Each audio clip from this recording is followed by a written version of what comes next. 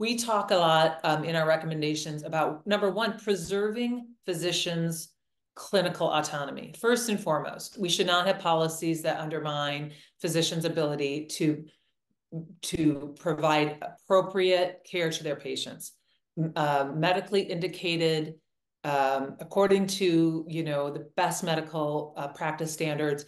That should be the care that physicians can deliver.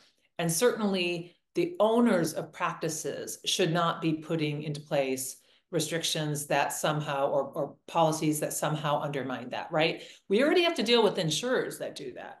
I mean, don't get a doctor started to talk about prior authorization or, I mean, it's like we've been dealing with that forever. But now you layer on employers that are putting those policies in place, and think about that. That's doctors having to fight on multiple fronts just to deliver the care that they know that their patients need. And that, we think that's inappropriate. And so we are looking at the appropriate safeguards for that. Some of that is making sure that doctors have leadership positions, appropriate leadership roles in these organizations, right? That there is a physician voice in these organizations when it comes to clinical care, when it comes to staffing decisions. You can't just cut and cut and cut when it comes to nursing care and other important, clinicians. So that's kind of one major thrust of our recommendations.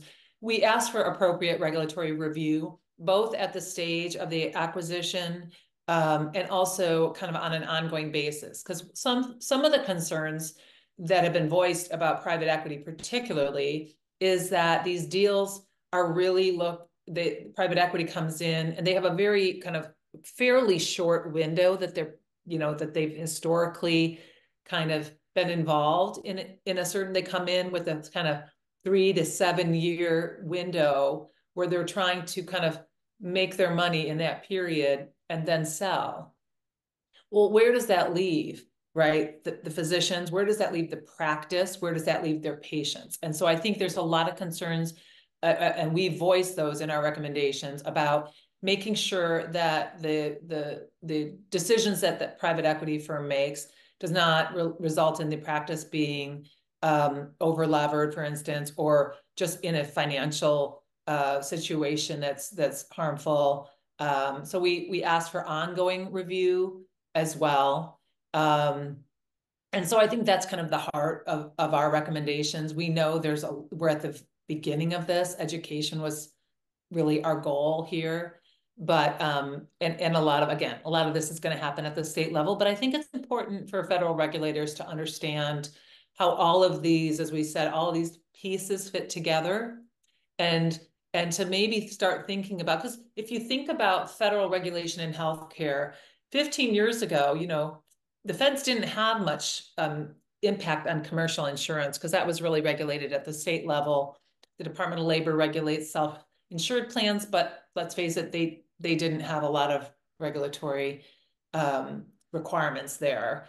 But now with the ACA and implementation and the marketplace plans, the federal government now really does reach into a lot of the policies that are written at the state level, right? And so we can urge them to use that regulatory oversight in ways that we couldn't a decade ago, and so, or 15 years ago.